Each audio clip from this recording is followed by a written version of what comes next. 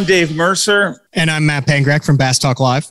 Welcome to the Cull, a weekly show where we decide whether we are going to cull or keep a hot topic in the world of bass fishing. Matt Pangrac, this week's topic is, should every professional bass tournament pay $10,000 for big bass? I will let you go first because I'm a gentleman. This is an absolute no-brainer to me, Dave. You've got the top 94 guys on the Elite Series at the top of their game. You've got the top 80 at the BPT at the top of their game, fishing for big dollars, $100,000 boat and rigs, $100,000 payouts at the top. And look at the big bass payouts. The biggest bass, the single cast out of the top anglers in the world for the past 10 years has paid anywhere from $0 to $3,000. We're talking about the top guys, Dave. How could you have all the casts that are made and the best cast from the best anglers in the world? You basically get nothing for it. I wouldn't say it's nothing, number one. I would say that they get paid for it, but it's no different than any other sport. I mean, there's no award in football or pick any sport you want. And let's pick golf. Let's pick golf. You ever heard of the hole-in-one, the Genesis Classic, the BMW Classic? You hit a hole-in-one, what do you get? You get a BMW. You get a Genesis. It's a $70,000 to $100,000 car.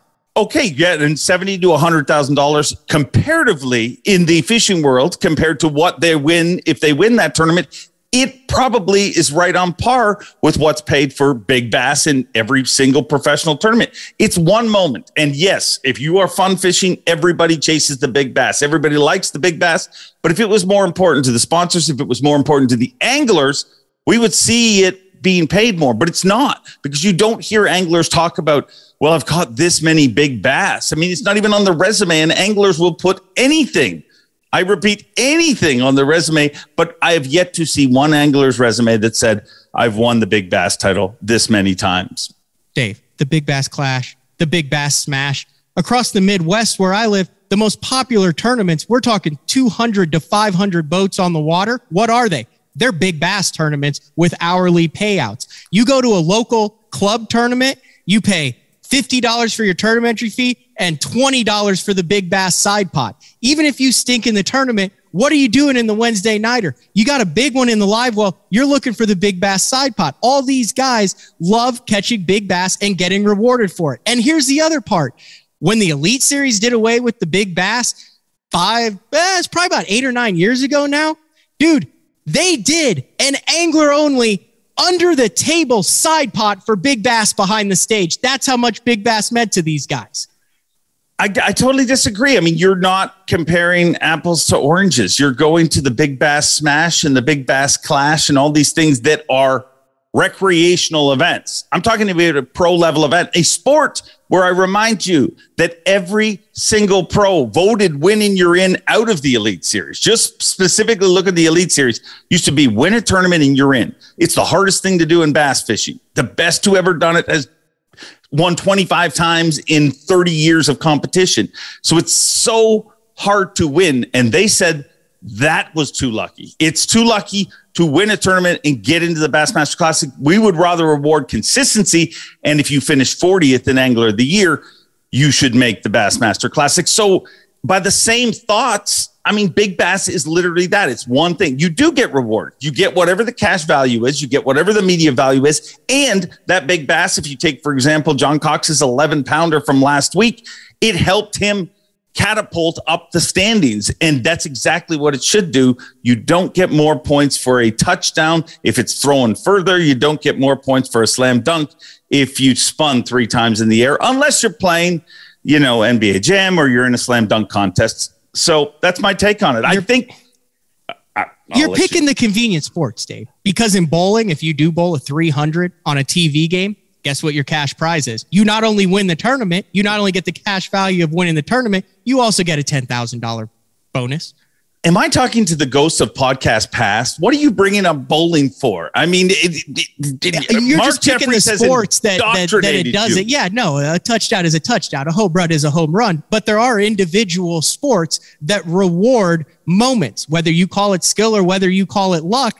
There's 2 examples in bowling, individual sport, golf, individual sport that rewards moments. You're telling me that that $10,000 is worth the 47th place angler on the Elite Series who had literally an average tournament and is getting $10,000. Yet, over 4 days of competition, you have 1,960 hours of competition, 117,600 minutes, and approximately 250,000 casts. But for a guy who finished in the top 48% of the field is getting $10,000. But for the guy who made the cast that was 0.0000004% is only worth $1,000.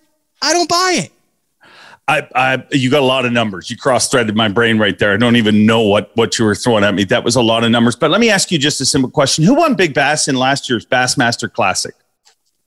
Or the year before? Or the year before that? Or the year before that? Nobody remembers Big Bass except for one person, the person that catches them. And so you're telling me that you said 10th place, or 10 grand you get for 47th place or whatever it is in the Elite Series. I get that. Okay, so you're valuing that. Let's say somebody catches one 11-pounder the entire week, doesn't make the cut. So did they do better than the guy that, as you say, had an average tournament? I think they should be awarded because, they made the best decision to catch the biggest bass in that tournament. And if you've got guys that are trying to make a living, it's another avenue to pay more entry fees, to make it to the next event. Listen, a lot of these guys are competing in an organization where the title is Big Bass. It is the first two words, Big Bass, big stage, and big dreams. And I would venture to say that the reason we don't remember who the Big Bass was from the last Classic or the Classic before that or the Classic before that was because it was not put on a pedestal and treated like the Big Bass it could. Imagine the sponsor push and the host city push if you took this Big Bass at the end of the event. And I know they get a check the next time they can hold it up for $1,000 and talk about it. But if you had 8 memorable bass from each event, be it a 7-pounder from the St. Lawrence River, an 11-pounder from the Harris Chain, or a 9-pounder from Lake Chickamauga, and you know who caught it, what they caught it on. All these guys run cameras now. You have the video of it. Now you've got line, rods, reels, the battle. You've got a host city that can talk about this giant bass that was caught there, and you've got a check for $10,000. I think it's not noteworthy because it hasn't been made noteworthy, but I think it's an opportunity that's been missed, and I just think that they should be valued more than they are.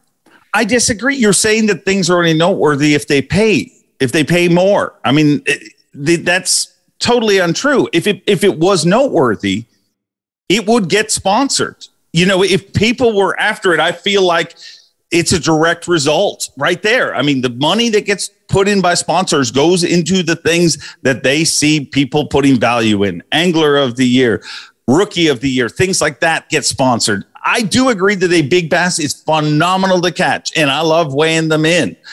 But I do not think that one bite in however many calculated hours you added up there, I do not think that one bite ever is worth more than somebody that weighs in a limit every single day of that tournament and has a much better tournament. Even if they do finish middle of the pack, they beat half of them, and half of them that they beat, you're not competing at the Bass Splash. You're competing against the best of the best, and beating half that field as the angler. Well, I don't even agree that half the field should get paid, to be honest. I think that's one of the wrongest moves in the sport, because I think all of a sudden when they introduce $10,000 for last place, we have a whole generation of people that try to fish for $10,000. And the moment you start to fish for $10,000, you stop trying to fish to win. Now I'm off topic, but it doesn't really matter what me and you think. Let's find out what viewers think. This has been The Cull. You got anything else, Panger? No, but I'm keeping this one. I think it should be $10,000. I'm calling it. Stupid idea. Reward consistency, not one lucky bite. Let us know what you think. Keep it or cull it. And also on that topic, with this show called The Cull, should we keep it or cull it? Panger, I'm out.